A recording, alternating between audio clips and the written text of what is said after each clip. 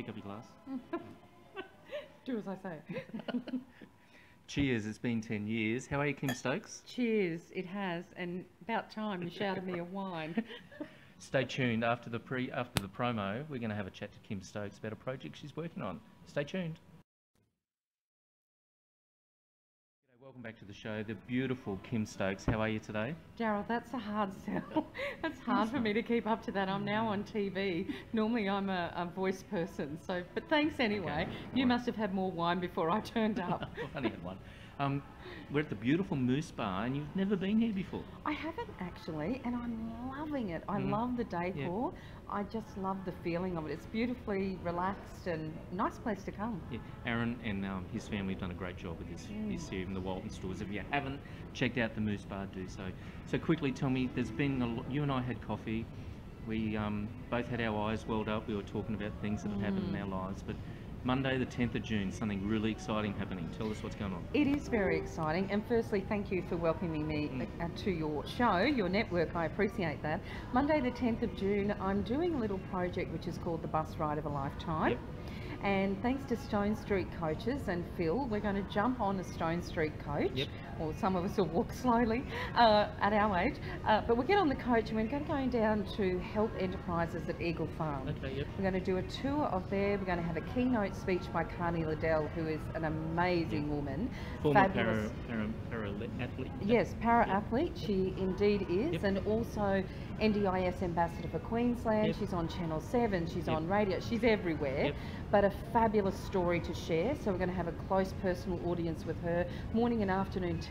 We're also going to see the McIntyre Centre, the Riding for Disabled Centre, on the way back to Toowoomba. Beautiful. We'll be back here by 2:30. This is going to be a fabulous, fabulous day.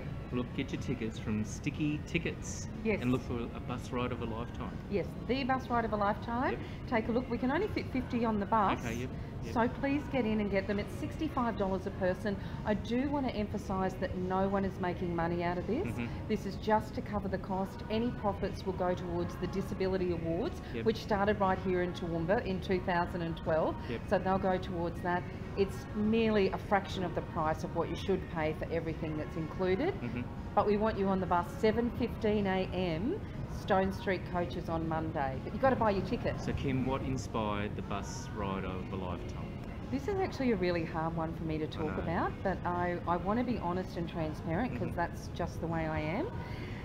I have a nephew who a couple of weeks ago woke up and was partially paralysed. Down the right side of his body, couldn't feel a thing.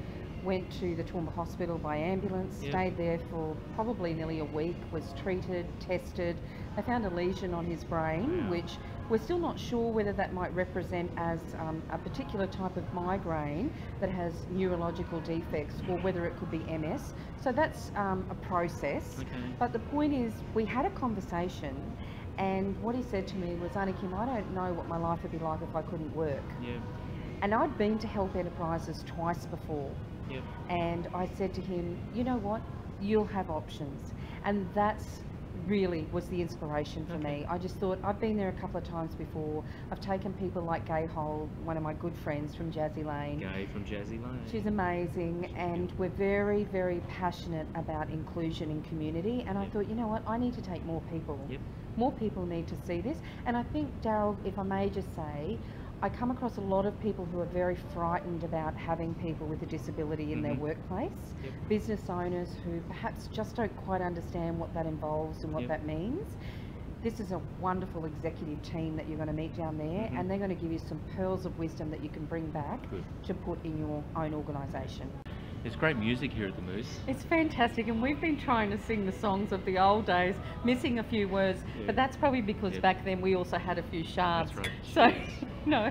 So listen, 10th of June, Monday, this Monday, get your tickets from Sticky Tickets. Yes. And look, you can even ring Kim, give her a call, and if you're uncertain, just give her a buzz and have a chat to her about it. Yeah, look for me on Facebook. I'm just under Kim Stokes, and I'd be happy to answer any of your questions. I think the most important thing, Daryl, is that I know people are busy. I know they've got full lives. I wish I could put into words how you'll see, what you'll see, how you'll feel when you come on this trip. I just want to guarantee you it's going to be worth it, and I'd really love you to join me. Monday the 10th of June, get your tickets from Sticky Tickets. Again, Kim, thanks for coming on the show. Really do appreciate it. And cheers again. Pick up that Oh. glass.